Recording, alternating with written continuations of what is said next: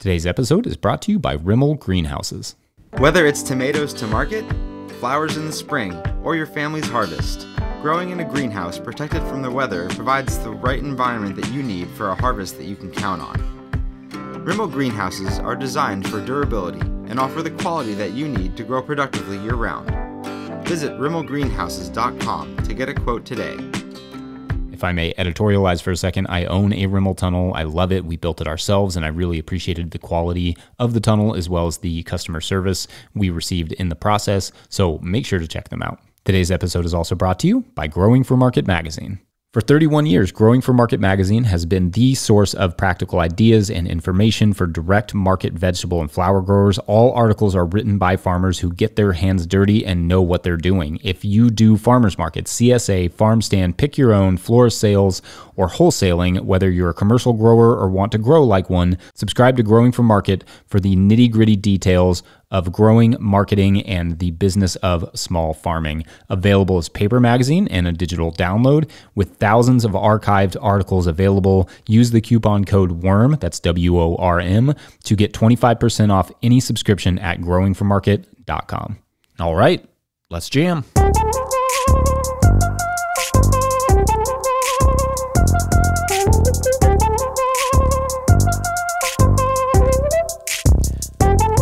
Hey, you all, Farmer Jesse here. Welcome to the No-Till Market Garden Podcast, episode 19, season 4. Got a great episode for you all this week. I got a chance to chat with Bruce Darrel of Red Gardens, based in Ireland, about this really fascinating experiment that he is doing there, where he is comparing 6 different approaches to gardening. He has a small no-dig garden, an intensive double-dig garden, an extensive garden, a polyculture garden, what he calls a simple garden, and a polytunnel garden.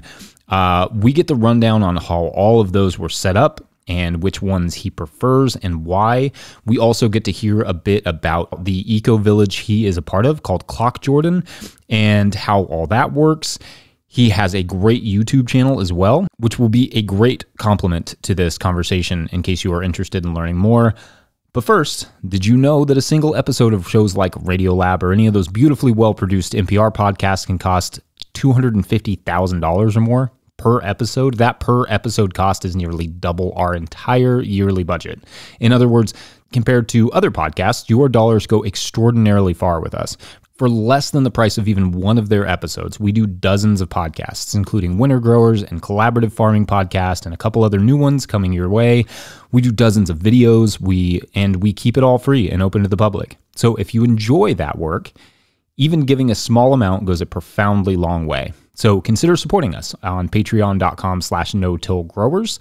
There are discounts there on merch and the Living Soil Handbook and events when we get back to all that. But at a certain level, or if you just bump up from one level to another, even $2 to $5 a month, you get a shout out on the show. So big shout outs this week to Gary McKenzie, Christian Petroskis, Danny Rodriguez, Alex Sawatsky, Pear Tree Hill Farm, Steve Burr, Stephanie and Alex of Blue Berwyn Farm, Stephen Smith, Alberto Diaz, Ojai Roots, Scott Harris, Green Man, Earth Care Farmer Jane Murner Cynical, Asia Smith, Scott Snodgrass, Andrew and Haley Keeler from Avoda Sustainable Acres, Tony Lopez, Thomas Eliason, Lucas Brendel, John Mills, Grown Up Farm, Jacob Arthur, Bob and Ann Patton of Hexhamshire Organics, Jared Kirst, Jay Armour, Dan Brisebois, C-Mac Small, Jay McCombs, Tim Baldwin, Esoterra Culinary, Steve Larson, Yannick LaPlante, and Jen Lawrence.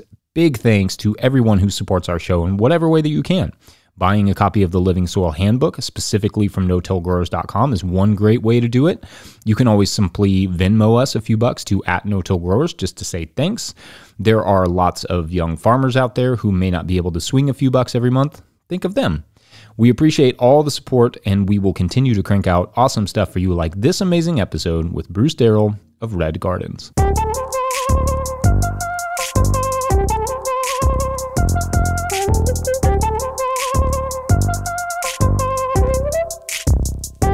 Bruce Darrel, welcome to the podcast. Thanks. Great to be here.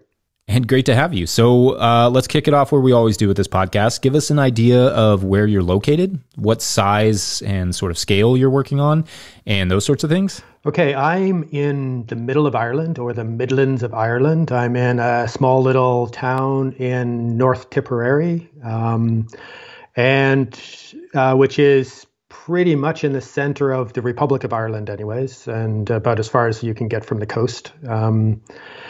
And I have a small little, wouldn't say farm, it's a research project.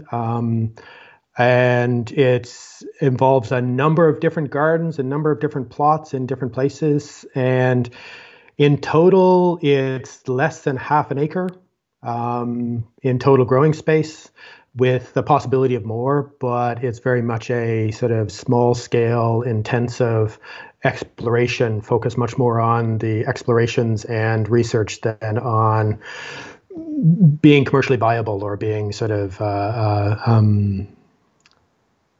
growing as much food as I can or satisfying a market. The market basically puts up with what I can supply them rather than me focusing on the market. Yeah, we'll have to discuss that a little bit more. Okay, so give us an idea of what the climate is like there.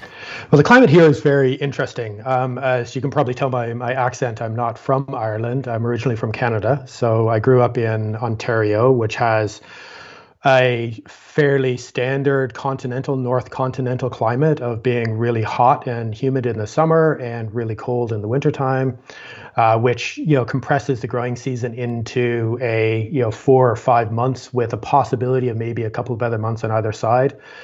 That's in Canada, but that growing season in Canada is much faster and much stronger because of the heat. Whereas here in Ireland, the summers are much cooler. We rarely get above 20 degrees Celsius. I'm not sure what that is in Fahrenheit. Occasionally we'd get warm spells, or our heat waves that we get over here would be nothing compared to what you would get in a lot of places in North America or even in continental Europe. But we do get a lot of sunlight in the summertime because we are so much farther north.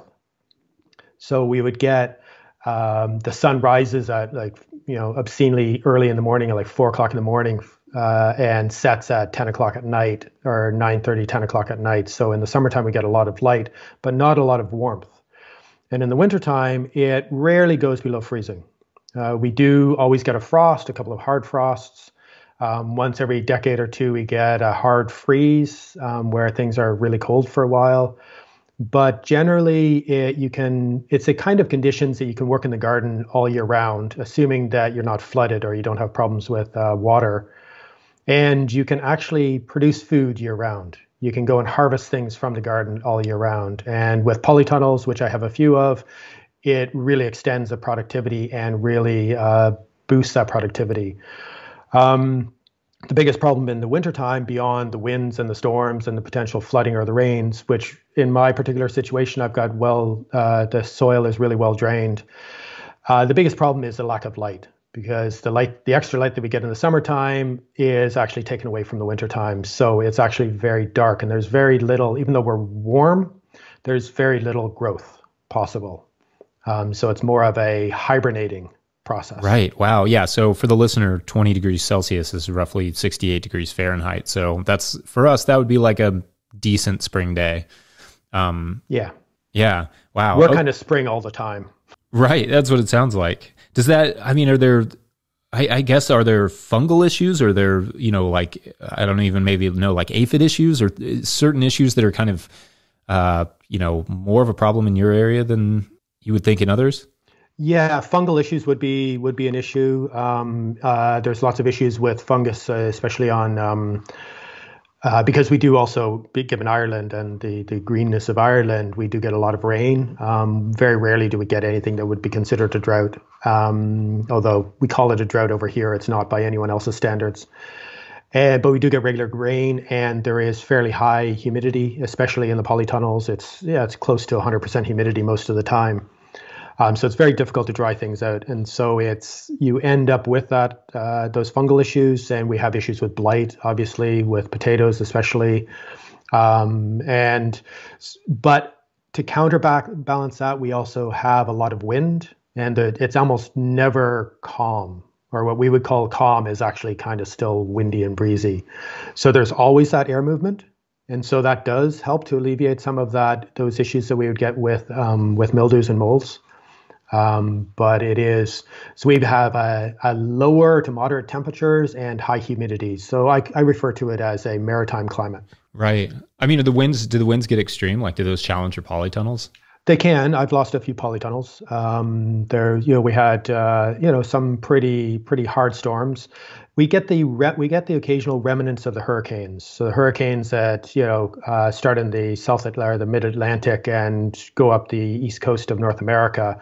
We can often get the remnants of those, or other winter storms that we would get.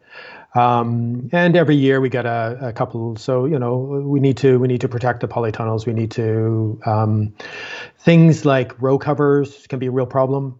Especially in the wintertime. If you don't weigh them down enough, they can actually start flapping around and causing damage to the crops. So the wind is probably the biggest issue that we have in terms of extending the season and in terms of using any kind of covers. It took me a while to realize that sometimes my covers that I used were causing more damage than the pests would have caused if I hadn't covered them. And so there's those kinds of factors. And it's always possible to do things with wind, especially windbreaks and a lot of stuff like that.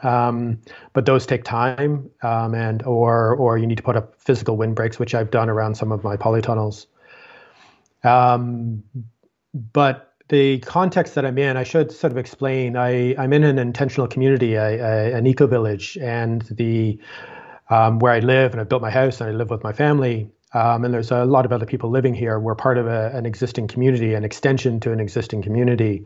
And the gardens, the growing systems that I have, or the growing spaces that I have, are in common land. So they're publicly accessible common land. They're in the allotments area in different places. And so it's not like my own field or my own back garden where I can basically colonize it and adapt it exactly as I want to. I need to be very mindful of, I can't basically put big hedgerows around all my gardens because that's in common land where people walk and where there are pathways. And so it's a little bit more difficult to deal with those things for me. But because I'm a research project, not everybody can grow in a non-windy site. A lot of people have to grow or will start to grow in a windy site. And so dealing with the wind is actually part of the issue. Interesting. I want to get into how you do these systems, but I'm curious if you'd kind of give us a rundown of how this community works. We're always interested in these different communities and these different collaborations. Can you give us an idea of how the community is set up and how you got involved with it? Sure. Yeah. The project, it's called the Clough Jordan Eco Village. Clough Jordan is the name of the town that I live in. And it's a long-standing project. I joined the project probably about 15 years ago, 15 or 16 years ago. The project itself has been going since the inception, since the beginning of the idea of starting to build this eco-village. It was probably about 22 years ago. And so I've been living in our house for about 10 years. We've been living in our house for about 10 years, a house that I built. And it's an intentional community with an ecological focus, but it's, instead of being a village by itself, sort of like that hippie commune one might imagine out in a field or out in the woods, we're basically an extension, an added subdivision an added estate or subdivision onto an existing small village that was in decline. So like many places around the world, especially in rural areas, small little villages that aren't within the, like ours, that aren't within the commuter belt of the cities, have been declining both in terms of prosperity, in terms of businesses, and in terms of population. And so this project was an attempt at seeing a way that you could have citizen-led rural redevelopment, rural regeneration. We initially we bought farmland that was that had a keyhole site directly access to the main street of the small village. When we moved down here, the town had a population of about 400 to 500 people, the town and the surrounding area. And now it's got probably about 800 or 900 people. And our little community, our little sort of subdivision part of it, is very much integrated, but kind of separate as well. They've got our own kind of little management structures. It was originally designed to have 130 houses or 130 residential units, but we were only able to get about 55 of them built before the economic crash of 2007 and 2008, which really hit us hard, and we're still really struggling to recover from that. Plus planning issues and issues with wastewater and issues with all kinds of regulatory stuff that is preventing us from getting going again. But as we sit here, we've got 55 houses built. We've got a prosperous community, plus a whole bunch of people around. I own our house. I own my site. It's a owner-occupier kind of development. But we have about 40 acres of common land that is collectively managed. And the project itself is a educational project. It's actually managed by an educational charity. The purpose of the project was to obviously house those people who wanted to live to enable us to have a great life, or the life that we would want to have. But it's also it's a charity, an educational charity that's very intentionally set up to try to develop and promote sustainable regeneration of rural areas, finding ways that people can live more sustainably in different parts of the world. And as part of that educational project, my own the Red Gardens that I manage, the Red is RED, is Research Education Development. So that's my own little private project within the research and educational project within the overall umbrella of this educational project, which also happens to be a place where people live and go about their business and go about their lives. Fascinating. So on that 40 acres, are there other projects like yours? Are there other sort of agricultural projects like that? There are, yes. Now it's not quite 40 acres, I guess probably closer to 30 acres at that level. We do have some woodland, and we've got an amphitheater, and we've got play fields, and because we haven't finished the development, we still have a lot of space that is probably seriously underused. Within the space, in terms of food growing, there are several different things going on. Where the oldest part of the Red Gardens is within what we call the allotments area. And so this would be, I think in North America, we'd normally call it more of a community garden.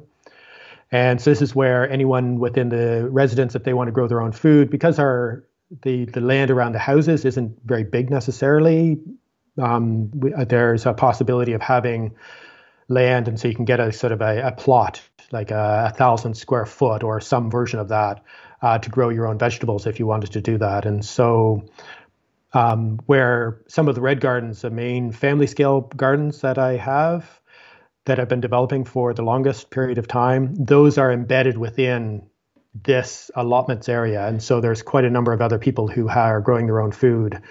And so in a sense, the Red Gardens is kind of the anchor tenant in that and sort of the main project in that. And I'm the person who spends most time sort of looking after a lot of the common space and cutting the grass and all that stuff that always needs to be done, but then also supporting and helping and encouraging and hopefully inspiring other people to grow more of their own food. And then we also have a community farm. It's run on a CSA model, so a community supported agriculture model. It's a bit different than a lot of the other CSA projects, which are generally the most common form of a CSA, as I know it is. The farmer would own the land, own the means of production, would make all the investments, but they would have a different economic and social relationship with the people that are eating the food. And so it's generally you pay for the year or pay for a box or pay for a share of the food. In our example, it's a community-owned enterprise. So the community came together and decided that we wanted to have a farm, and so we developed a business and put together a business and had it financed, and decided to use the land that was available for growing food, and then hire the farmer to come and hire the people and get the volunteers and get the interns to come and grow the food and produce the food for those members. Now that's a members based, and it originally started with the idea that everybody in the community would actually be part of this farm.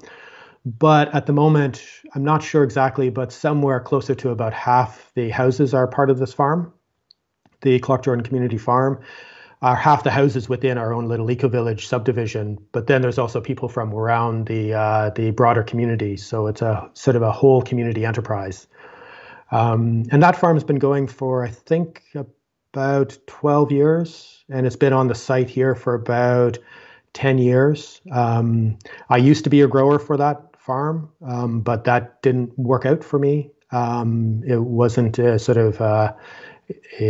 that's probably something I'm not going to talk about too much within this case. But so there is another enterprise. There is another food growing enterprise. And I think it's important to say, because I'm not the only person growing food here, but one of the reasons why I've developed the projects that I have is that that farm hasn't really been able to satisfy the needs or desires of a certain percentage of the residents who live here.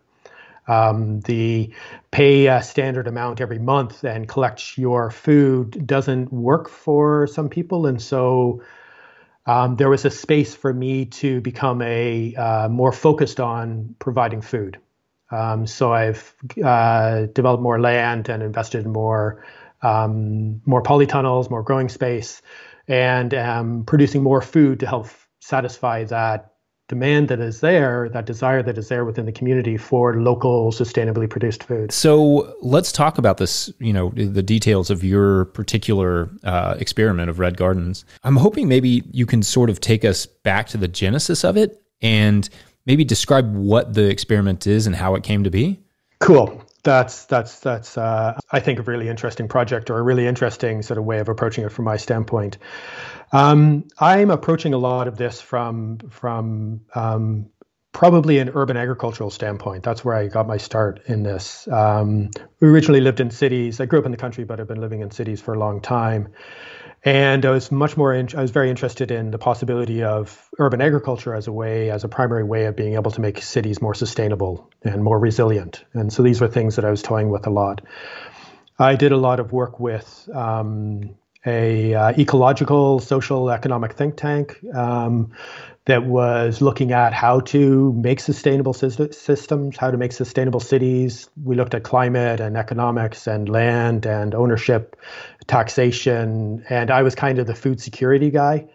And I kept coming back within all my work and all my explorations and all the time that I was talking with people, I kept coming back to this basic idea that a lot of these problems that we have in the world would be either solved or a hell of a lot easier to solve if more people grew more of their own food. And so that's a basic kind of focus that I have for the project, is trying to enable more people to grow more of their own food. And I'm now no longer in an urban context. I'm in a rural context. I'm in a small town context. So having educational projects or those kinds of things where I have courses and stuff isn't necessarily as easy because we're a little bit more isolated. And it's a slightly different context, but it's still within the space of trying to encourage more people to grow more of their own food. And now that I've got a YouTube channel, it's sort of much more of an international project. And so less focused necessarily on my local environment or Ireland, but focused more on sort of existing within the broader educational remit, just as you are yourself, Jesse, within your own way. And but the genesis of the Red Gardens project was really from the standpoint of, I felt that more people needed to grow more of their own food, but it was in Ireland, and looking around in Ireland at that time, very, very few people were growing their food. I could probably say nobody was growing their own food.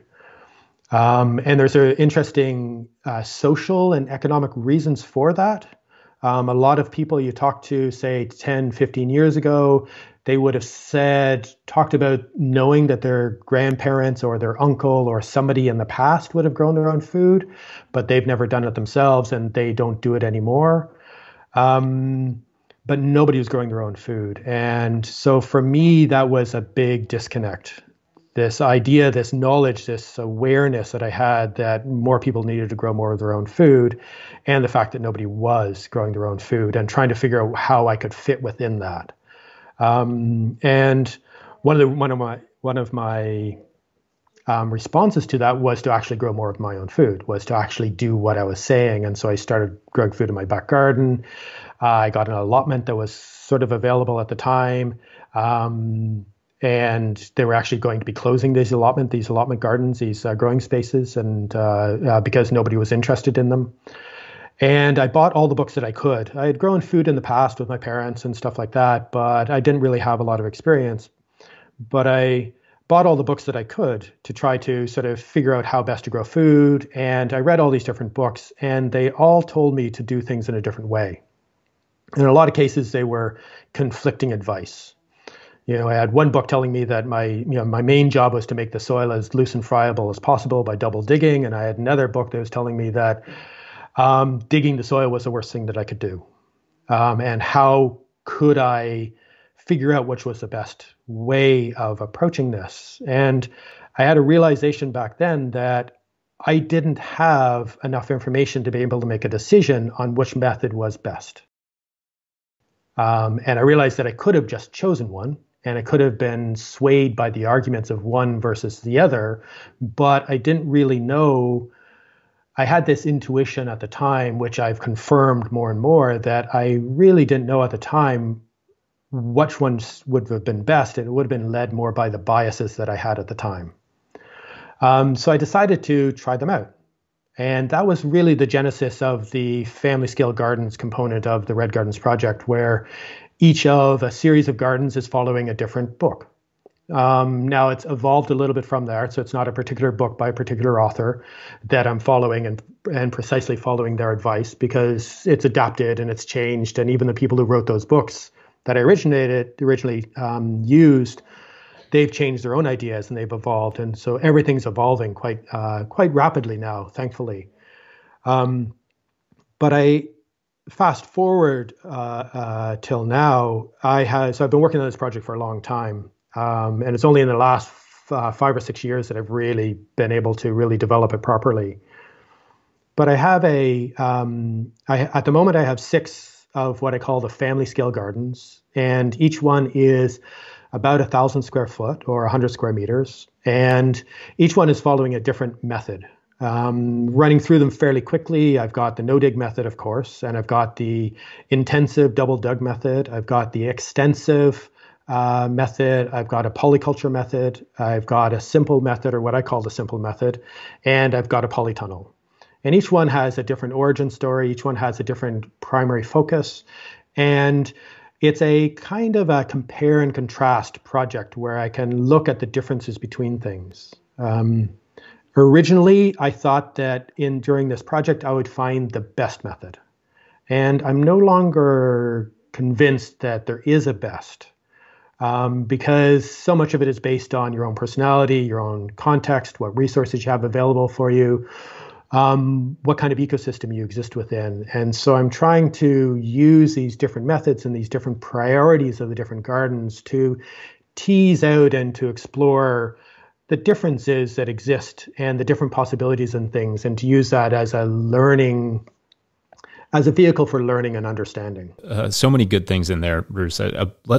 Maybe we can step back and take kind of each garden on its own, and then you can kind of describe how you established them and just any general insight. So maybe we could start just in the top of that order you gave me. Maybe we could start with that no-dig garden. Talk a little bit about how that was established, maybe even some of the inspirations behind it. And those sorts of things. Yeah, so the no-dig garden is a really interesting one. It's actually one of the ones that I've had the most issues with in the past. And it started, my main source of inspiration was more from the permaculture realm, with the deep litter, lasagna mulch or no-dig method, where layers of cardboard and compost and straw or hay, and so you build up a deep litter, sometimes 30 centimeters, 40 centimeters, or a foot or 16 inches deep of undecomposed organic matter, or mostly undecomposed organic matter, and use that on the surface of a soil to both kill off what is currently there, all the weeds or the existing growth that is there. And then the decomposition of that organic matter would obviously feed the soil and feed the worms, and and then you transplant plants into that, either directly into the mulch or dig it apart, or add a little bit of soil and you transplant the plants directly into that. And so this was one of the main ideas or methods that was used especially within the permaculture spheres and other spheres. And I was really, really fascinated by this. This seemed like, yes, this is going to work. This is amazing. This makes so much sense. I found that it really didn't work in Ireland, or it didn't work for me in my context in Ireland. I always need to qualify that. And the two main reasons were that this method of this deep layer mulch was really developed for hot and dry climates, where some of the problems that you have is that your soil dries out too quickly, and the soil is too warm.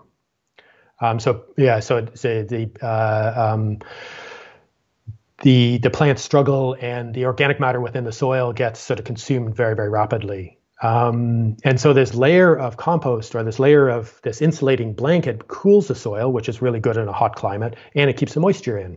Whereas I live in Ireland, where warming the soil is a primary objective.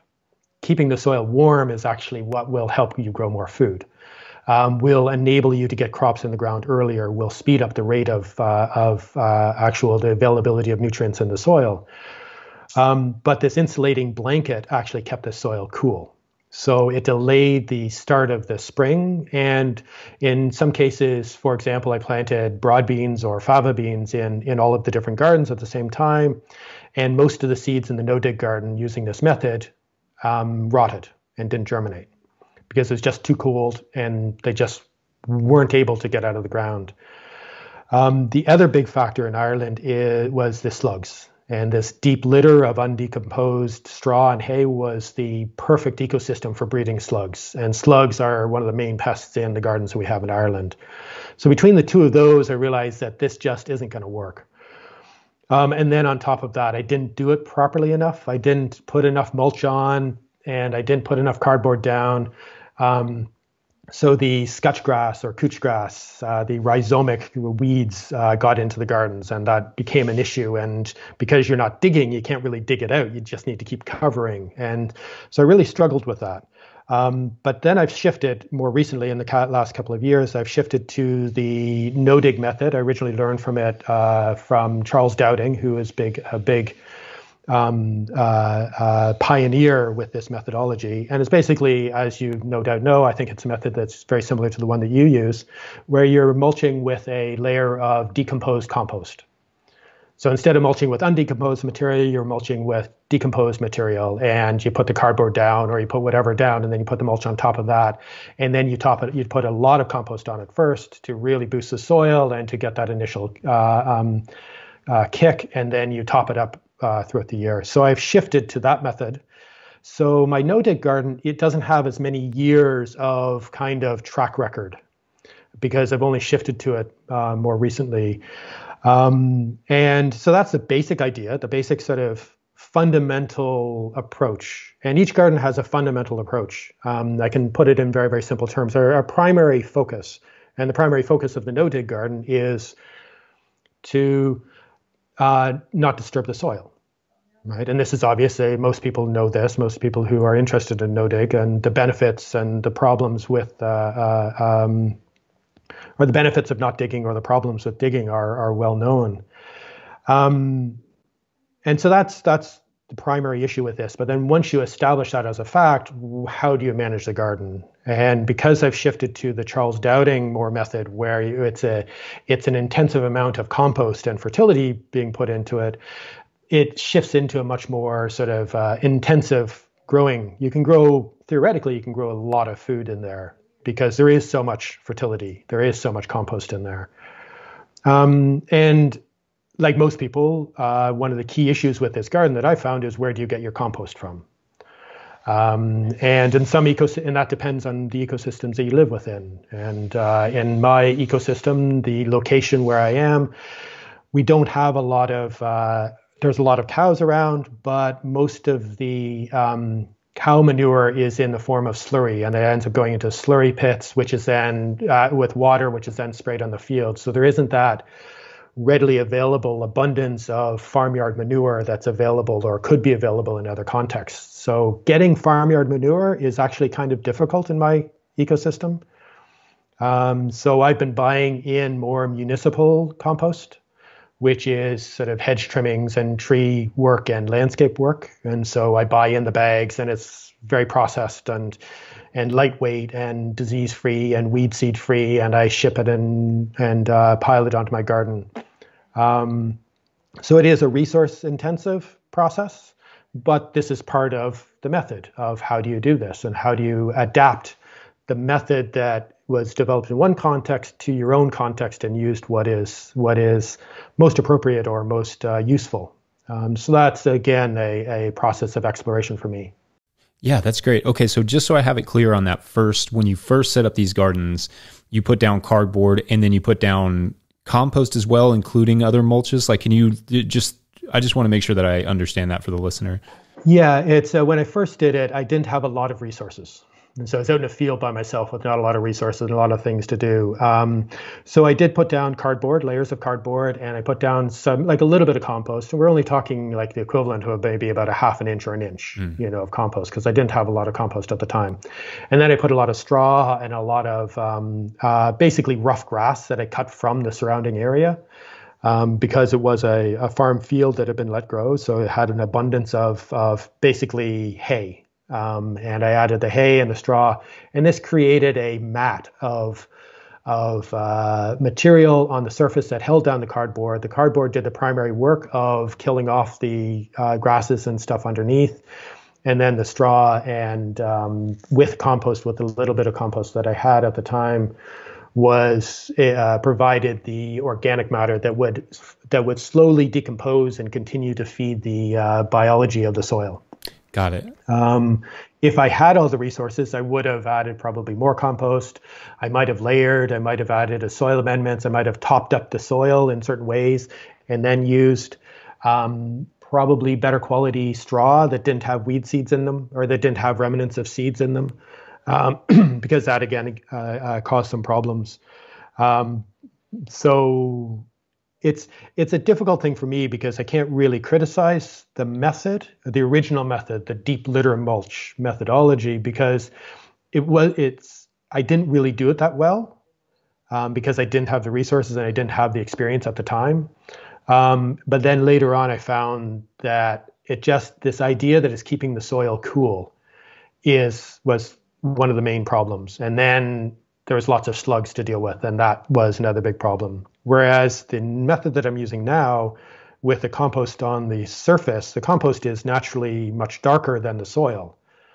So it will warm up more in the spring, and it will capture the sun's rays much more than the light coloring of the straw or the insulating blanket. So simply from a warming the soil method, or warming the soil, this method that I've shifted to is much more appropriate for temperate and maritime climates, I find, whereas a deep litter mulch might be much more appropriate for warmer climates. And that was a big learning for me, to understand that, sometimes you are just outside of the conditions, the environmental conditions or the weather conditions that make a method or a system or an approach actually viable. And I found that to be the case with this garden. Yeah. I sometimes see people, maybe in northern climates or like in Canada or up northeast using hay and straw. And I feel like, that's going to slow down your season. It's cool. It's going to keep your soil really moist at times. It needs to be drying up just a little bit. I think that's a great observation. Have you, just one last question on the no-dig garden, has the slug issue gone down since you switched to more of the compost-heavy applications? Yes, definitely. Yes. Yep. It's definitely gone down. There's nowhere really for the slugs to hide and to breed. There still is issues with slugs, and we still have to be mindful, and we've got ways of dealing with them. But It's much easier. It's a much easier process, and we can actually not quite eliminate the slugs because that's not possible, but we can keep the populations down quite a bit more through just by different methods. Whereas before it was virtually impossible, I found. Right. I could have always got in ducks and the ducks could have come in, and there's all these different methods, but then that adds a complication. You're kind of introducing a new complexity to a system to deal with something that probably wasn't the right choice to begin with, and sort of like not creating a breeding ground for slugs would have been the way to go, rather than bringing in a predator for slugs. That's that kind of the approach that I have. Yeah. And I mean, for us, like oftentimes when I bring up slugs, people are like, well, introduce ducks, but we're a production farm and that's really complicated. And even we're certified organic as well. So that adds further complication with, animal manures and those sorts of things. And ducks are not gentle to crops as people assume. They will destroy crops and stomp on them, but great animals, but not, not necessarily a solution. Hey, you all, just jumping in here real quick to get a word from our show sponsors.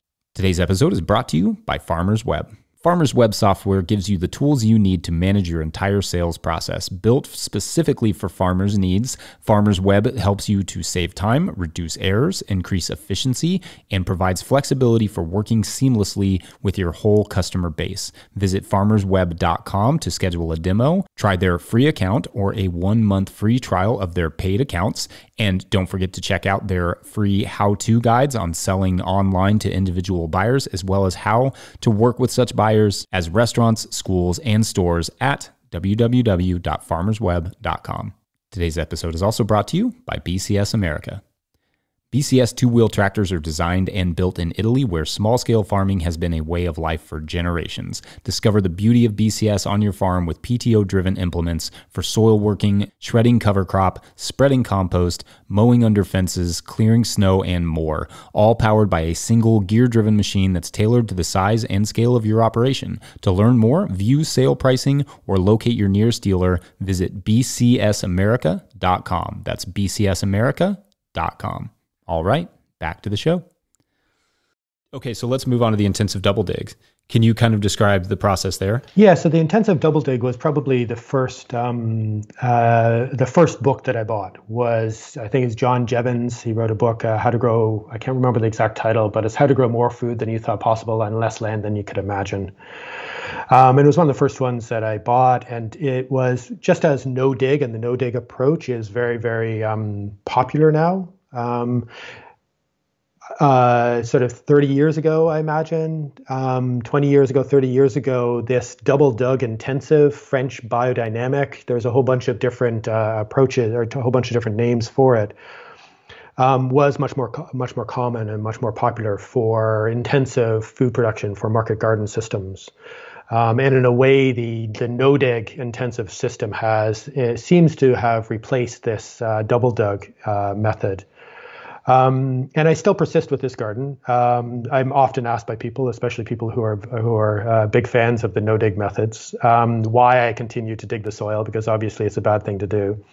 And my main answer to that is, well, to have something to compare it to, because how can I know how good the no-dig system is if I don't have a control, a dug system beside it? And so that's part of the answer. But at a deeper level, I find I'm intrigued by understanding what would actually happen with this method. So the primary purpose of this, or the primary focus of this garden, the way I see it, stepping back from it, is whereas the no-dig garden, the primary focus was to not disturb the soil for reasons. Whereas with the intensive garden, the primary purpose is to produce as much food as possible in the smallest amount of land possible. Now, I haven't been very good at that because that takes a lot of work, but that's still the idea. And the focus, or the original idea for this double dug method, seems to have come from an observations that were made where on a hillside where there would be vegetation on a hillside, and if there was an avalanche or a landslide on part of that hill, where some of the topsoil falls down the hill and tumbles over and buries a lot of the organic matter that was on the top, and all the soil becomes very, very loose, that the observation that the weeds and the plants that grew in the soil that had been tumbled and loosened were much more abundant and much more productive than the ones that were growing on the soil that hadn't been disturbed. And this was an observation that apparently people had and had shifted this to this idea that within this particular method, that your primary job is to create as deep and loose and friable and rich soil as you can. And so for me, an annual process, and I still do it annually. I still do it every year, even though I might not need to do it. Well, actually, I also have help doing it, so I can't say that I actually dug any of the beds this year. But what we do is we do a process where we take each bed, and the beds they're not huge. And we do a process of double digging, which is kind of hard to explain without sort of graphics and stuff. But it's basically digging a trench, and then in the bottom of that trench to add compost in the bottom and dig that in. And so we're digging compost into the lower, say, 8 inches or foot of soil. So if you divide the bed, so we're, instead of just cultivating, which would normally happen in a dug garden where you're cultivating the top 20 centimeters or 8 inches of soil, in this, you're doubling that. So we're going down quite far. And in the context that I'm in, that second layer out in that field contained a lot of rocks. So we ended up removing a lot of those rocks, a lot of those stones, some of which were small, some of which were actually quite big. There's sort of this rock pan that existed underneath the soil. And so it was a lot of work over a long time and over many years. But now we have, the beds contain soil that is well cultivated, that is loose and friable, and has had organic matter and compost dug into it to the depth of probably 16 inches or 45 centimeters. And then on top of that, it's a lot of plants are transplanted in, and close spacing of plants, and a lot of inputs of resources, lots of watering, doing everything that we can to try to get as much food out of that soil as possible. With the idea that if you put all your resources in a smaller space, you can feed yourself off of a smaller space and leave more space for others. Those others might be other people to eat, or they might be other ecosystems or other species or biodiversity. So it's making a much more intensive growing system in a smaller area, was seen as a primary driving characteristic of this garden. And do you have any key takeaways from that one? I mean, that's a really intensive system. It's really intensive. The key takeaways are, once you've done the work of growing, the amount that you can grow out of it is directly dependent on how much additional work you put into it. Because you have to sow, you have to plant, you have to weed, you have to add water when it's needed. It doesn't automatically just grow tons of food. It's sort of we kind of forget the amount of time that it takes to actually manage gardens on a regular basis, on a day in, day out basis.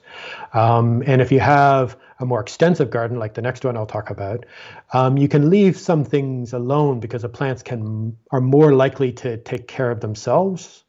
Whereas in the intensive garden, the closer the plants, the closer you grow the plants together, and the more you try to get out of it, the more likely you'll end up in a situation where the plants will get stressed. So you have to be on top of watering. You have to make sure you have enough fertility in the soil. You're sort of pushing things closer to the edge where there could potentially be problems if things aren't ideal.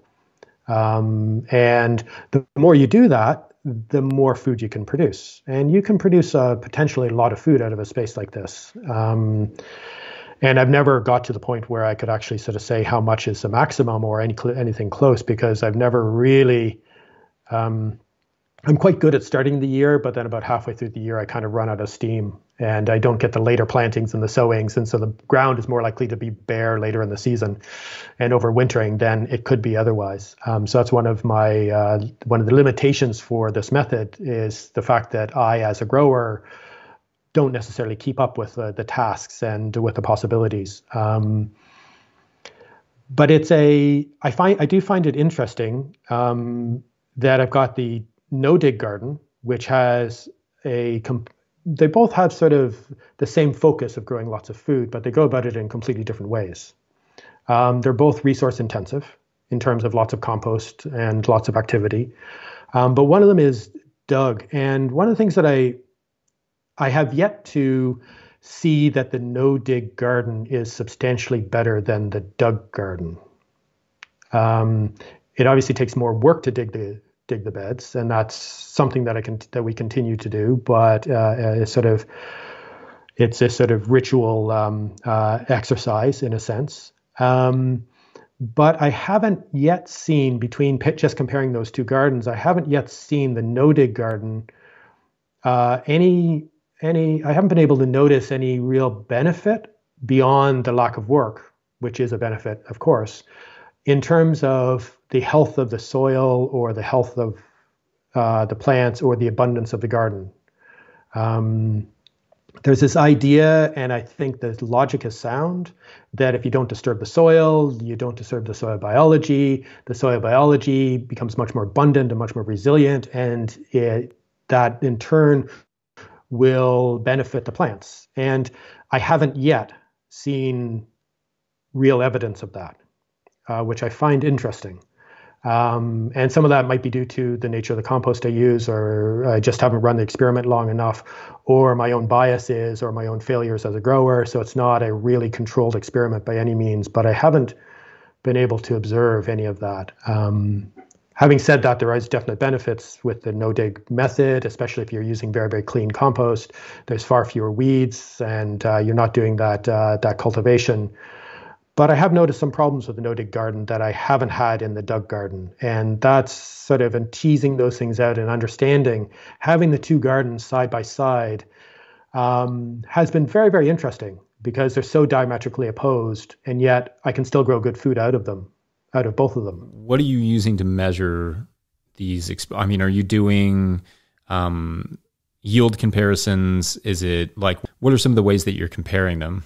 Very good question. I'm a data junkie. I collect lots and lots of data. So yield comparisons is the big one. So everything that I do, everything that we do, we keep track of the time that we do things.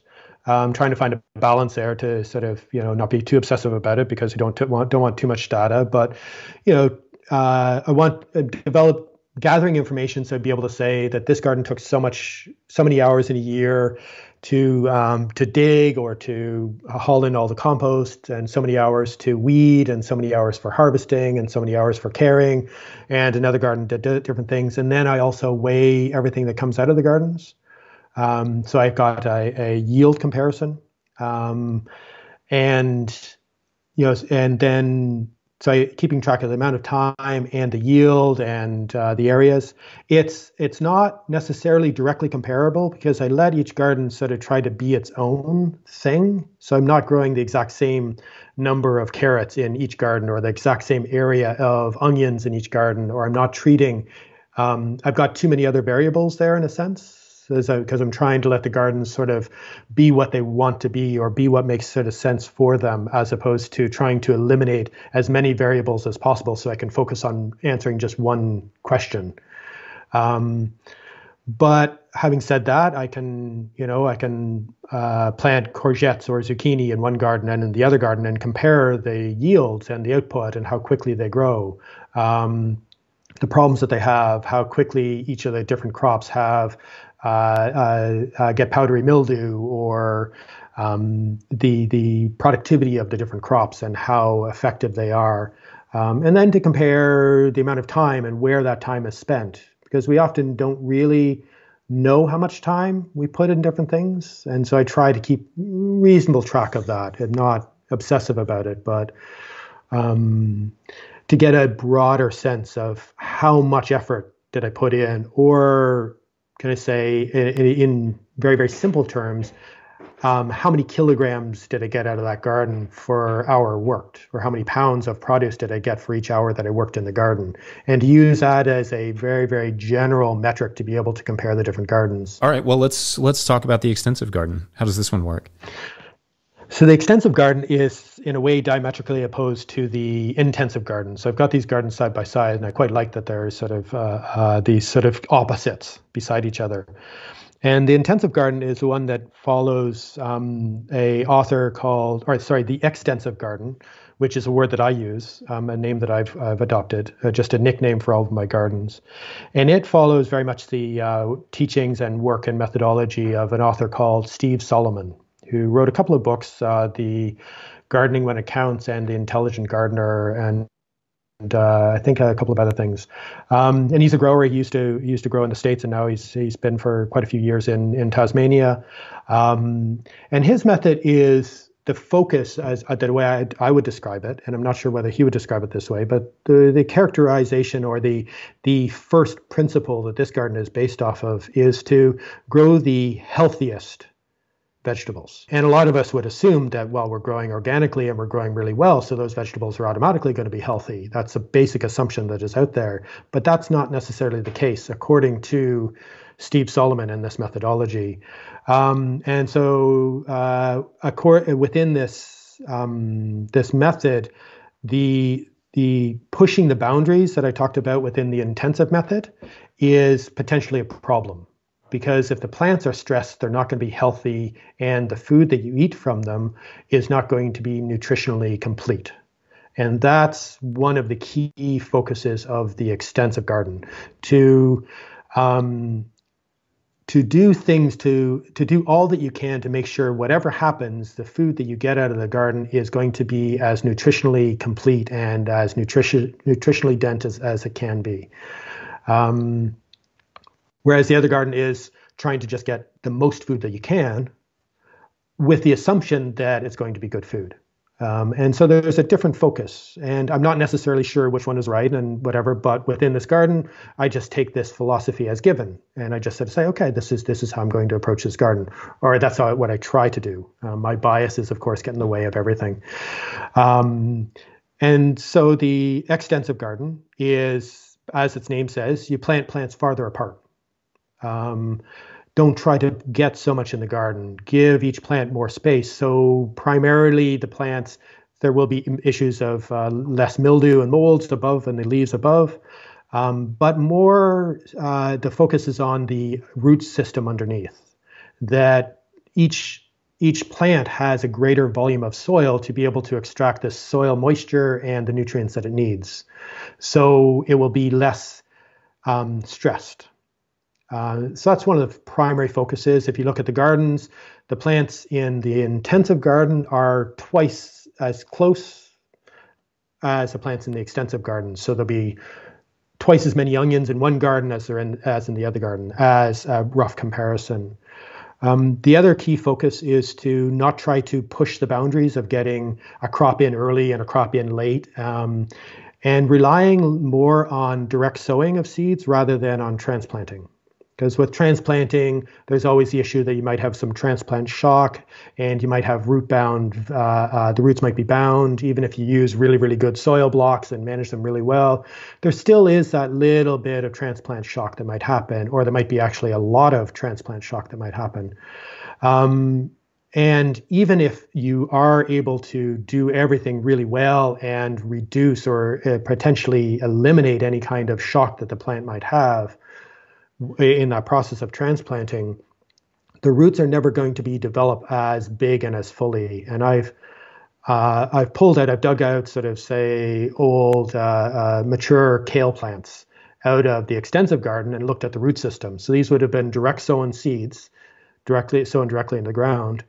And the root systems are very, very strong, very vigorous, very big. You have great big roots going very long distances, where if you pull out the same plant from the same seed that was transplanted in, the root ball is much more fibrous. There's many more smaller roots, and it seems to colonize a smaller area. And so this is a real example of the difference in just when and how you plant the seeds. Now, for the intensive garden, given you're putting so much fertility in the soil and taking care of it, it's fine. It might be perfectly fine. Within the extensive garden, the preference goes more towards when you can and if you can to make sure that the root systems are never disrupted. So you're trying to plant them directly in the soil, which can have its issues because you end up with bare soil for longer, and you might need to plant them in the ground or sow the seeds in the ground later because the soil hasn't warmed up enough. You're more likely to get those seedlings eaten by a slug or other things. It's harder to look after them and take care of them. And so that's been one of my big learning curves within this garden. And so that's just from a physical planting management standpoint. And then as a side of that, it's, because the plants are spaced wide apart and in nice long rows, it's easy to weed. It's easy to keep them weed free. It's easy to reduce that competition. And it's easier to manage a garden than it would be in an intensive garden when things are closely spaced. And the other key aspect that Steve Solomon talks about, especially more later in his later books, is that one of the key objectives of the grower, in this case myself, is to make sure that the nutrients in the soil are abundant and balanced. And the balance is the key point that he focuses on. So he suggests, and he spends a lot of time, and I've learned a lot from his book on how to take a soil sample, send it off to a lab, get it tested, be able to understand the test results for a wide diversity. I think it's 15 different nutrients. Phosphorus, potassium, magnesium, all those, of course, and then right down to the boron, zinc, copper, and all the trace elements, or a lot of the key trace elements.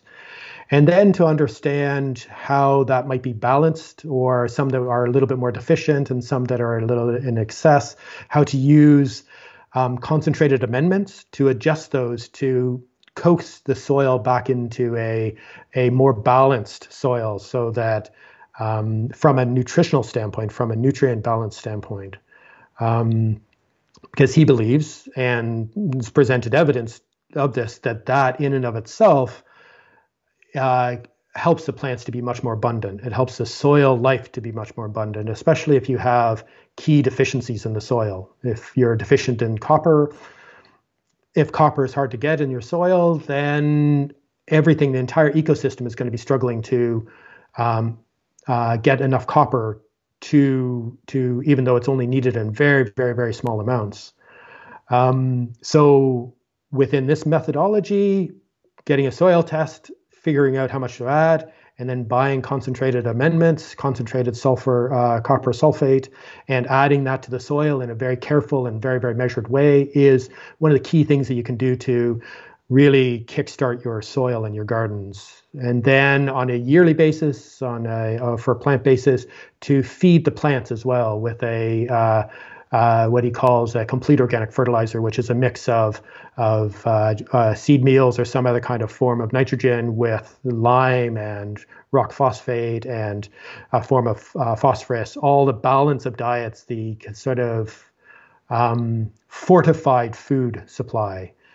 So it's a very, very different growing method, a very different food, or a very different way of looking at how to feed the plants. We're still adding compost, but I use much less compost in this garden than I do in any of the other gardens. And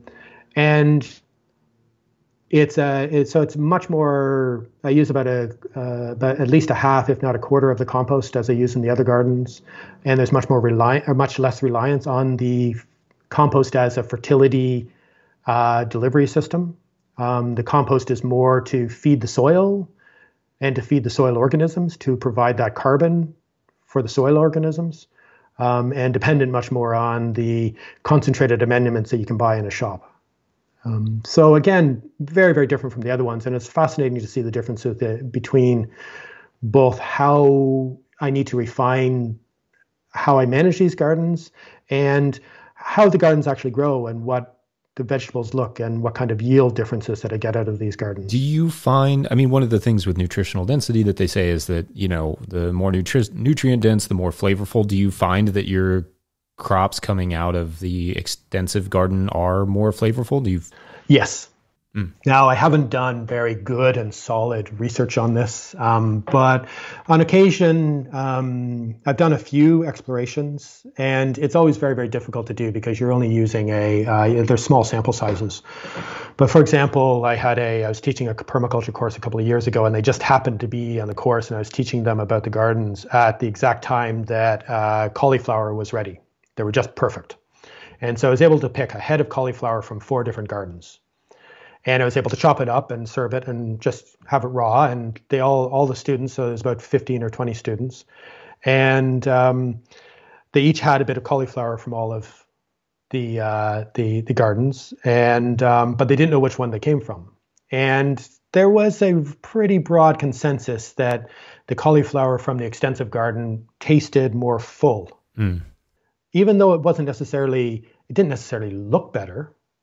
It didn't necessarily appear. Now, one of the cauliflowers was from a garden that wasn't really managed very well, and they could definitely see, and so that sort of affected it. It wasn't as beautiful in a sense. But the other 3, they were all very beautiful. They were all very sort of, it was a great crop of cauliflower in all of them. But the one seemed to taste better. And that I found very interesting. And we've had a couple of other cases with that, like with carrots and with a couple of other things, where we start to taste, where we start to be able to observe and to be able to taste these. And ideally, I would like to get to the point where I've got the resources and the time, and I think that things are sort of stable and appropriate, and I'm doing my job well enough that I could take, for example, samples of vegetables and send them off to a lab for nutritional analysis just to see if there's any difference within the gardens. But I'm not quite there yet in terms of, I want to make sure that I'm doing my job properly, and I would need to have enough money to be able to do that kind of thing. So resources are a bit tight in that kind of department.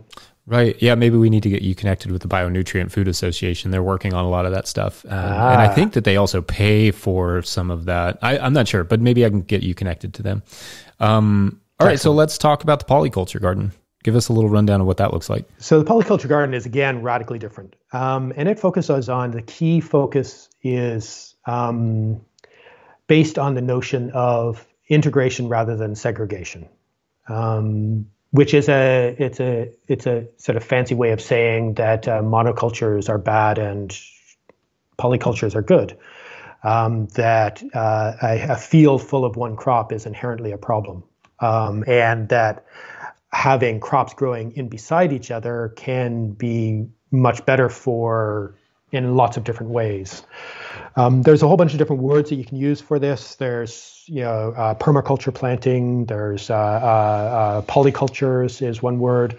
Intercropping, companion planting. These are all variations of the basic idea that planting different plants together can have a benefit. And that benefit might be just simply that they're using different parts of the soil, or in sort of what would be considered sort of more of a relay intercropping, where you have a crop in the ground, but you're able to transplant, for example, like carrots in the ground, but you transplant a later, slower growing crop such as Brussels sprouts in amongst those early carrots. And so by the time you pull out the carrots, the Brussels sprout plants are really well established, and you can get 2 crops out of the ground in a way that you wouldn't have been able to get if you had waited entirely until the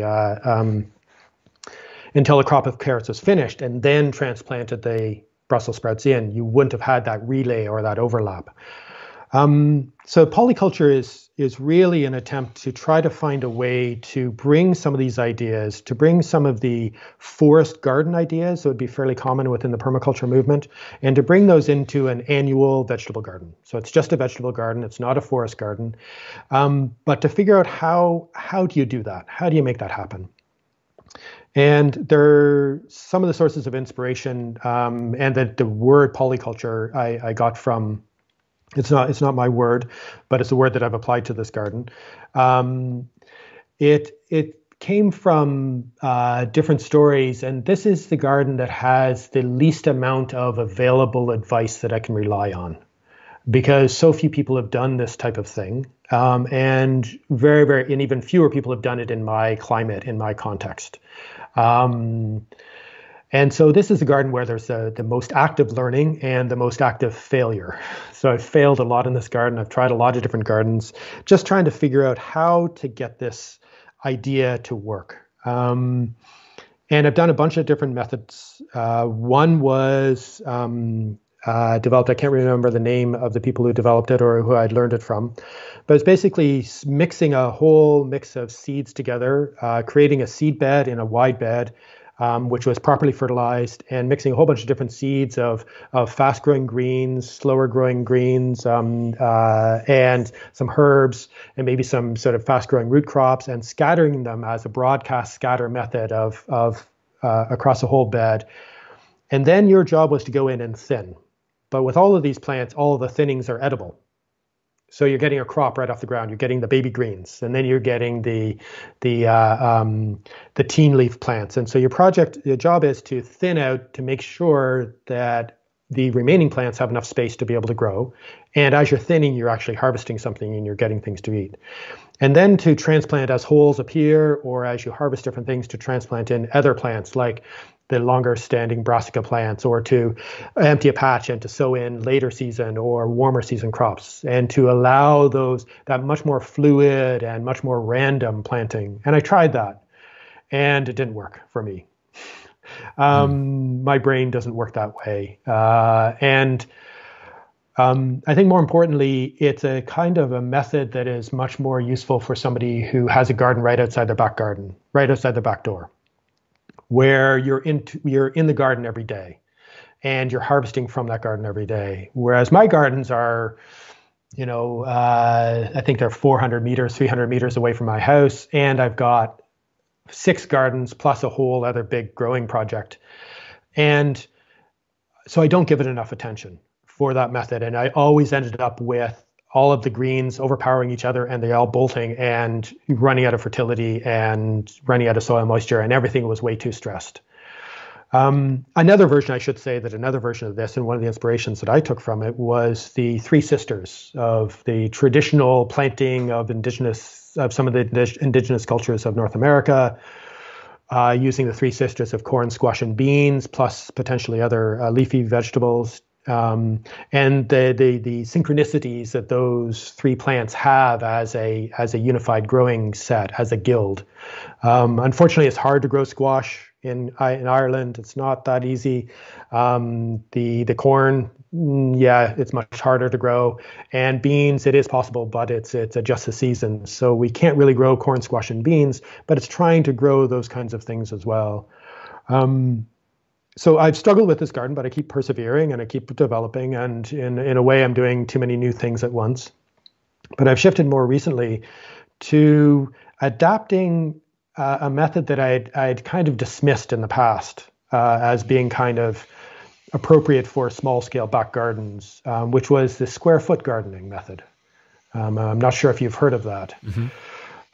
But the square foot gardening method is, as it says, you make a raised bed and you divide the bed up into square feet, and you plant each square foot grid with a different crop. And for me, I've taken this and adapted it. It's not a square foot. It's actually closer to 2 square feet, each cluster, each section, but as a way of organizing the garden. So I can think, okay, there's a cluster or there's a section, and I can plant, each section can have, say, 5 onion plants in it, or 8 beetroot plants in it, or 20 rocket or spicy greens in there, or 4 heads of lettuce or 3 heads of lettuce, or 1 runner bean plant. Or I might need 4 or 5 clusters for 1 courgette or zucchini plant. And as a different way of organizing the layout of the garden, so instead of having beds with a plant per crop per bed, or having nice long rows of things where there's like a nice long row of onions and then a nice long row of garlic and a nice long row of carrots. This is more where you have clusters, where each cluster is just 1 vegetable or 1 type, but those clusters are ranged. I have 60 clusters in a big bed, or 360 clusters, or 360 sort of units to be able to swap around and be much more random within the growing system. And so I've been trying this method as a way of how to organize the plans, how to make this method work for me in my context, the way that my brain works and the amount of attention that I can give it. And also the fact that I want to plan things because I've got way too much to keep track of during the year. So I try to get all the planning done at the beginning of the year. And I think it's getting there. I think that there's something really there, that there's a way of being able to approach a garden in a different structural way. a different way of organizing things and a different way of conceiving of how things can plant beside each other. And it has its constraints and it has its issues, which I'm still dealing with, but it also opens up a lot more possibilities because it's easy to introduce and to just throw in something different and to add different types of crops and diversify things. Whereas when you've got one long line of plants, it's harder to fit other things into it. So that again has been one of my key learning areas, and the garden that I'm continuing to learn the most from and continue to explore the most with. Yeah, that's fascinating. I need to get you a copy of my book because I actually agree with you that there hasn't been a lot of information about how to do these sort of, polyculture, what we often call interplanting. So yeah, I dedicated a big portion of my book to trying to shed some light on that. So I'd be curious to see if it was helpful to you. Yeah, awesome. Yeah.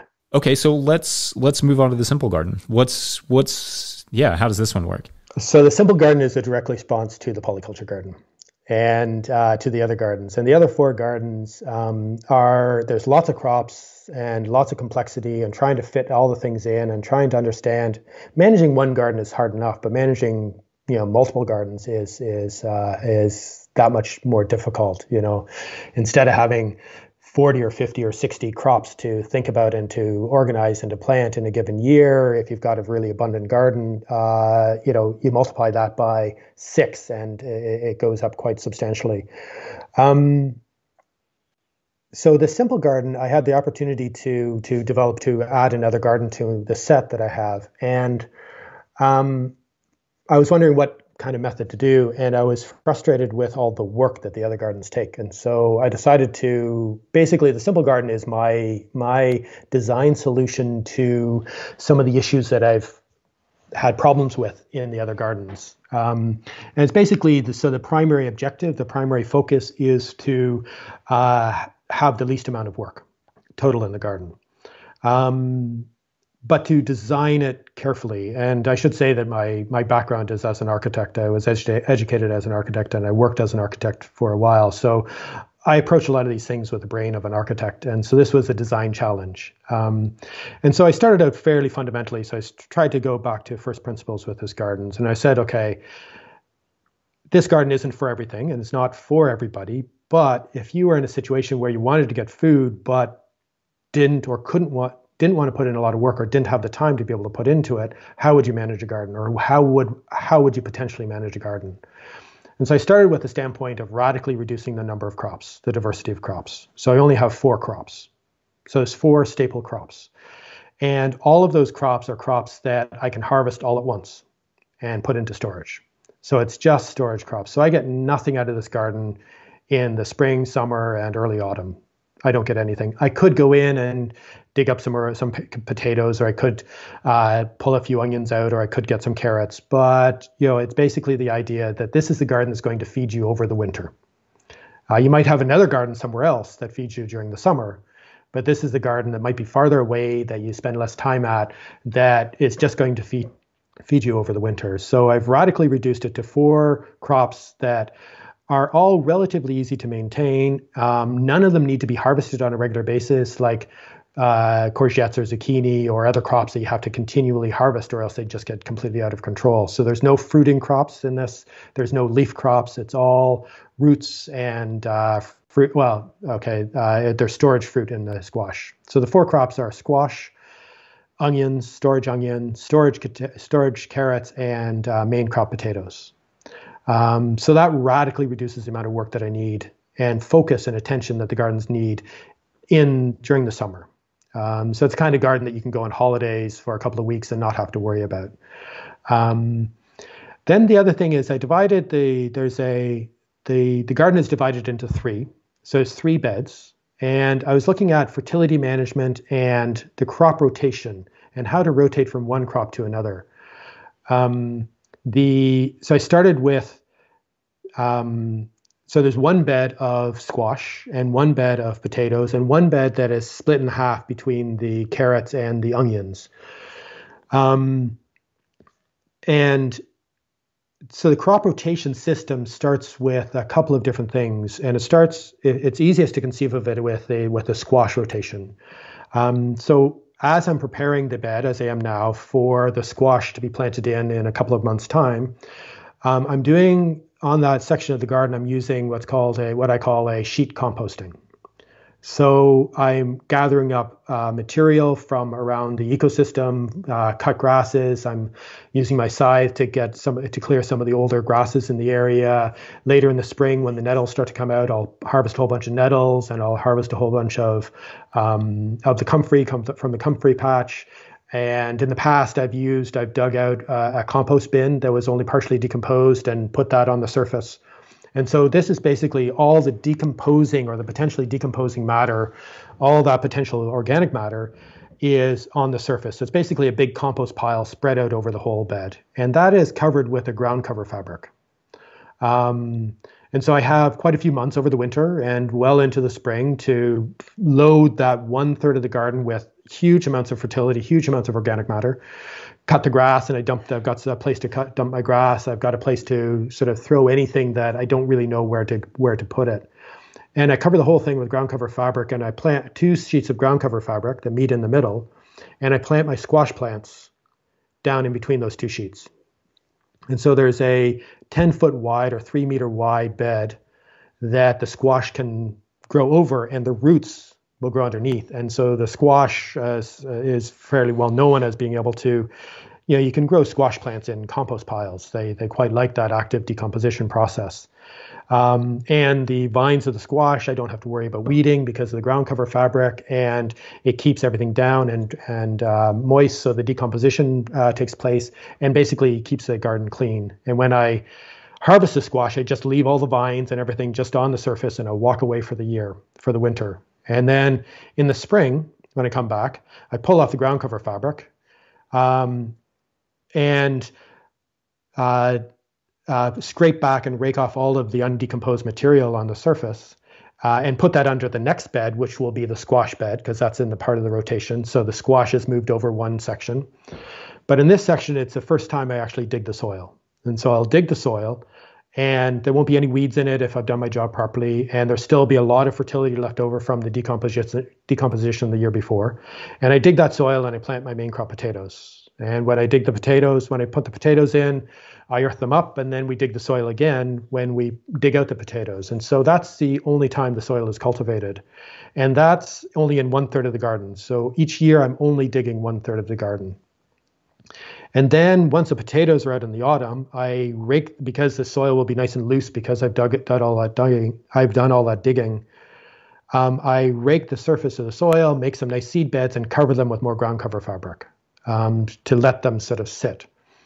And then in the spring, the following year, so now we're going into the third year of the rotation, I pull back half of the sheet and I plant my onion sets, or my onion transplants, and I pull back the other one and I sow carrots. And then those beds are really well dug and very, very weed free, and don't need as much fertility as either the squash or the potatoes. And so the idea is that the fertility will still be left over. I might top it up a bit with some concentrated fertility, some chicken manure pellets, or some blood bone meal or something like that.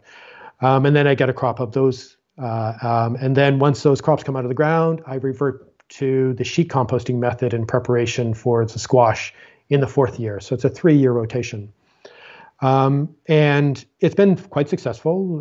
Some years the squash doesn't do so well, and other years I've had issues with mildew on the onions, and other years I've had issues with carrot germination and blight on the potatoes. So it's not without issues. But the amount of food that I get out for the amount of work that I put in is remarkably different than in the other gardens. And it's a garden I don't stress about, I don't have to worry about, I don't have to really think about a lot of the time. And during the growing season, there's very little work that needs to be done, apart from keeping up with watering and maybe weeding a couple of the beds and earthing up the potatoes and thinning the carrots and those kinds of things.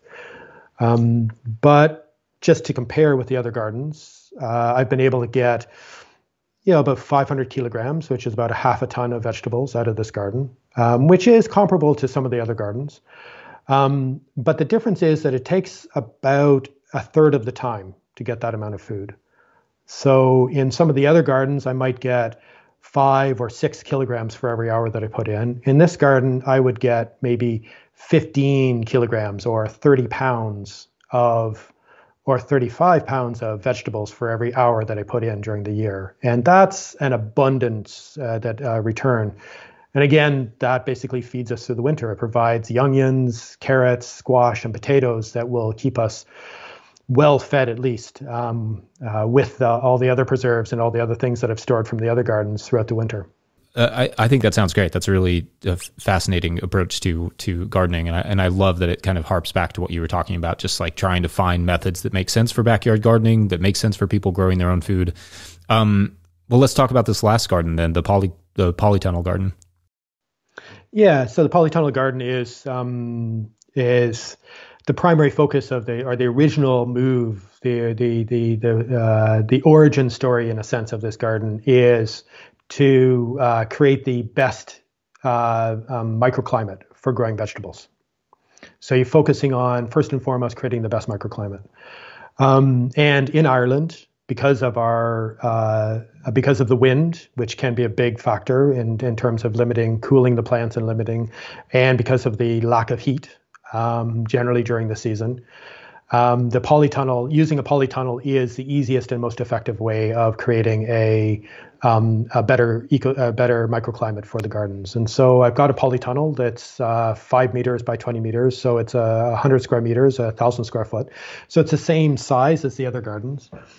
And instead of, like, if I wasn't doing this crazy project and just growing food for myself, I would fill a polytunnel full of all the warm season fruiting crops and maybe a couple of overwintering crops and grow everything else outside. But in this garden, in this polytunnel garden, I'm taking the approach of, well, what would happen if this was the only garden that a family had? So I'm growing a wide variety of different crops in there. So I grow a lot of potatoes in the gardens, not all year, but in the spring. I grow onions and garlic, and I grow leeks and a lot of things that people would normally sort of never consider to take up a polytunnel space with, because they grow really quite well outside. In addition to the tomatoes and cucumbers and peppers and aubergine or eggplant that just don't grow outside in Ireland. And it's by its very nature, because of the warm climate, plants grow, or the considerably warmer and calmer climate, plants grow much faster. And so you can get more crops in any given season. And so it has a lot of similarities to the intensive garden. That because you've put in that investment of all that plastic and all that steel frame, you might as well put in additional investment to be able to get food out of it, to be able to get more crops out of it, and put in more fertility. So in a sense, once that initial move of creating that microclimate, it adopts a lot of the methods that I use in the intensive garden and also in the no-dig gardens, because I started digging the beds in this garden, and I used a dug soil bed method, but I've shifted in the last couple of years to minimizing the amount of tillage that I do in the garden. The soil is nice and loose and friable, and it's stone-free and weed-free. And so I do this system where in most times between crops, I will simply just clear off the surface and add another layer of compost and maybe some concentrated amendments to the soil. So it's shifted into a no-dig method, partially because I just don't need to do it, and it saves some time and effort. This garden used to take a huge amount of time, especially before I put in automatic watering systems. I used to water everything by hand, which was huge. And now I've got both drip line systems and sprinkler systems and timers. And so that takes a huge amount of work out of it. And because I've got the structure, I can hang tomato plants from it. I can hang beans from it. I can grow a huge variety of different crops. And especially in Ireland, you can get things out of the garden year round. Now, because of the ebb and flow of my own attention and my own personality, I'm become very good at getting really abundant crops in the spring and in the early summer, and then really good in the autumn, or in the summer and autumn with the fruiting crops. But then the later autumn and overwintering crops, I tend to, again, run out of steam. And so at this moment, there's some things to eat in the garden, but I could have a lot more going on in there all year round. And so it takes it's not, in ways, it's quite similar to some of the other gardens. I also take soil tests in this garden, and I do the soil amendments that I use from the extensive garden. So it's taking some of the better methods from some of the other gardens and bringing them inside. But this garden in our ecosystem, I can get twice as much food out of it easily. I can get a ton of food out of this space, out of 1,000 square foot. Whereas in the outside gardens, it's more likely to be half that, if not less, depending on how much effort I put into it and how much I push and how much the types of crops that I grow, of course. So that's basically the 6 gardens. I've got a 7th garden, which I need to change, and I tried something that wasn't working. But that's the sort of the bulk of the what I call the family scale growing project, the family scale gardens, and they're the longest standing part of the project, and the place that I'm learning the most at. Yeah, that's great. It's fascinating to hear. That's kind of what you've. It's been a culmination of the parts of the other gardens that you liked the most were kind of put under the tunnel. Yeah. There's a lot of similarities between the different gardens, and there's a lot of things that I just do the same thing in all the gardens. And I trying to find that balance between not being sort of just simple and logical and using methods versus just taking the opportunity to try something different in different gardens, which tends to complicate things and make them perhaps less comparable. But I'm more interested in trying things out while still maintaining the basics of the gardens, and I'm becoming less and less interested in the fundamental numbers of which one produced the maximum amount and which one did the least amount of time. Because most people aren't so concerned about that when they're growing food for themselves. They're more concerned with, I think, having a growing system that resonates with them and satisfies their primary desires. Some people want order and focus. Other people want a little bit more chaos. Some people just aren't going to ever dig the soil. And other people, nope, digging's what I like doing. And, sort of accepting that these are different ways that different people are going to approach their gardens and trying to take those and build from them. I think one way of asking this question would be, do you have a favorite? But I think the more interesting question would be, if you had to drop one of these gardens, which one would you drop? Like, would you never suggest, never want to do necessarily on a larger scale? That's tough. On a larger scale, I'd drop the polyculture, I think, or the way that I've approached polyculture. I think the way that you frame it, you didn't use the word intercropping, you use interplanting. Yeah, interplanting. I think there's real benefit in that, but at a more extensive or at a more intensive level, at a more complex level, I think it's just way too much. My favorite garden would be the polytunnel, because I can grow the most food and I can grow tomatoes in it, and I love tomatoes, and so it's my favorite garden. And it also incorporates a whole bunch of other issues there, and it's a garden I like being in the most. It's nice and warm and hot in the summer, and I like the heat, and it's not so windy or wet and rainy in the wintertime, and I'm happy and the plants are happy, and it takes more work, but it's a much easier garden to get good crops out of. I would have to admit my biases in favor of the extensive garden and the Steve Solomon's approach. The idea of doing the work from a scientific standpoint, of getting lab tests and building the mineral balance of the soil as a first and primary focus, makes a lot more sense to me. Because it's something that's the way my brain works, and that's sort of where it's a kind of an interventionist standpoint, whereas some of the other gardens are more of the, sure, compost is good and more compost is better, and all compost is good. And the soil biology will take care of it. I'm being a bit flippant there, but when that active intervention of not necessarily assuming that the soil is healthy, not necessarily assuming that the things are going to correct themselves, but using the technology that's out there to be able to test the soil and to be able to buy things that come from a factory, and to be able to do that work in a careful and intentional way, trying to do the least amount of damage, but to try to build that as a base. And then once you've got that as a base, I think the soil biology will work a lot better. the ecosystem will work a lot better.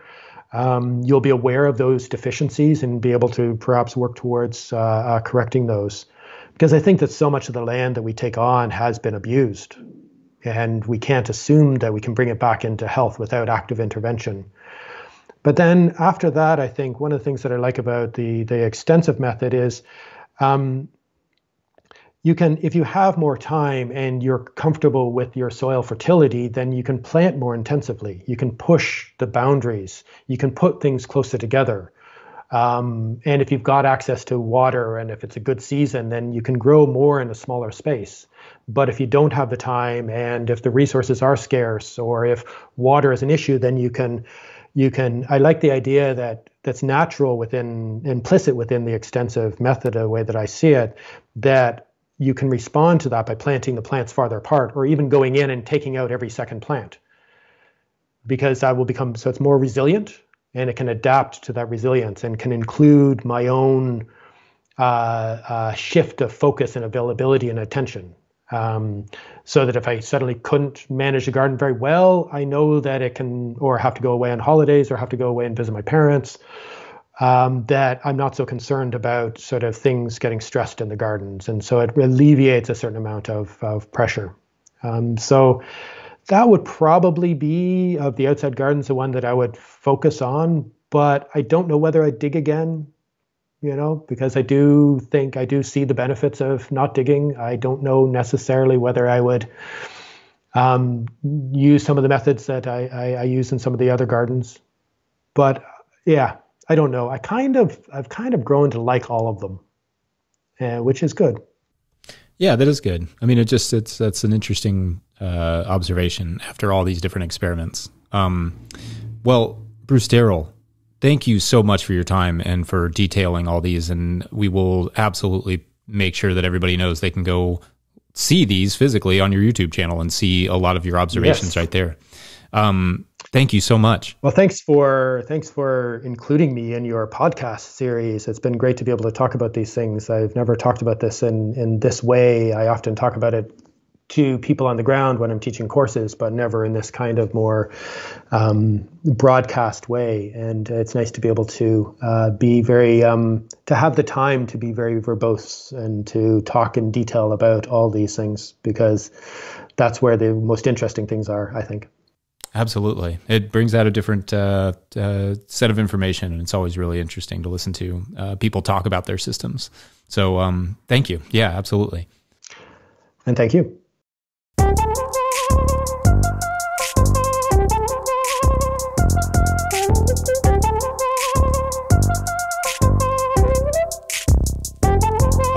Right. If you enjoyed that episode, make sure to follow Red Gardens on YouTube and Instagram and all the places. We will hook it up with links in the show notes. Some quick ways to support our work. You can swing over to no-tillgrowers.com and pick up a copy of my book, The Living Soil Handbook. Proceeds from that sale at no-tillgrowers.com go to making you more free content. Venmo us a little to @no-tillgrowers or PayPal to no-tillgrowers@gmail.com. All that works too. And we super duper appreciate it.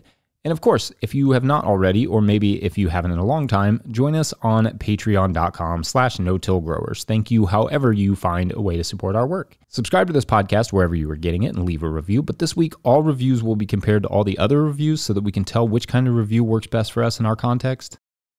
Today's episode was brought to you in part by a grant from Southern SARE. Big thanks to Jackson Roulette for all his work, Josh Satin for the video guidance, Willie Breeding for the theme music, and of course my amazing wife, Hannah Crabtree. Thank you all for listening. We'll see you next week. Bye. I'm intrigued that you have things so planned out in advance. With my YouTube, I sort of like, I'm rushing to finish a video and then get it up. It's sort of like, something goes up as soon as I get it done. Well, yeah, I'm the same way with my YouTube actually, but the with the podcast, because you have to coordinate these things with other people. It can be and sometimes people are promoting stuff. So there's almost no option. And you have to plan it out for like a couple weeks if you want it to be consistent. It's tough. And also like the season's coming up. So for us, like we grow professionally. So, you know, I've kind of got to get them all done before, you know, the season really kicks off. So it's a little complicated in that way, but yeah.